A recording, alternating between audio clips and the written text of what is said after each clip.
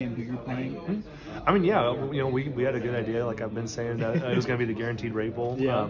Obviously, as the things kind of unfolded with the CFP and all that stuff, it was like, well, we might go here, but we had a pretty decent expectation. But I've heard nothing but great things about this bowl because we had a couple guys that transferred from Minnesota that were at that bowl game. Yeah. They had a lot of great things to say about it. So I'm really excited for that opportunity. Awesome. Have you been to Phoenix before?